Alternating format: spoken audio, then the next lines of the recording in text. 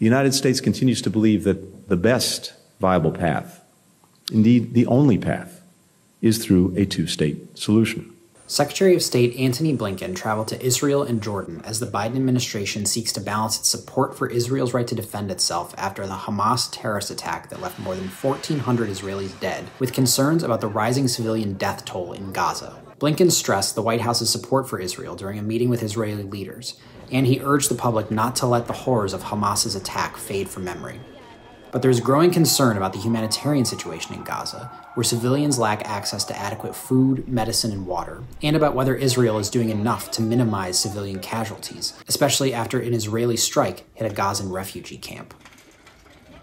You could hear the airstrikes and see the airstrikes coming into the suburbs around Shifa Hospital, and literally on the clock, within 10 minutes, the ambulances started coming through.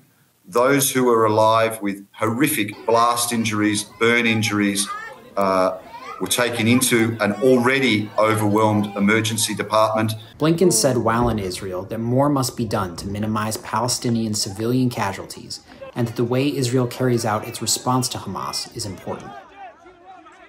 President Biden has consistently stressed the need for Israel to operate according to international humanitarian law.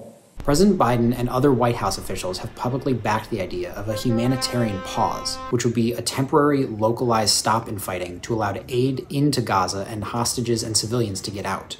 We believe that each of these efforts would be facilitated by humanitarian pauses, by arrangements on the ground that increase security for civilians and permit the more effective and sustained delivery of humanitarian assistance.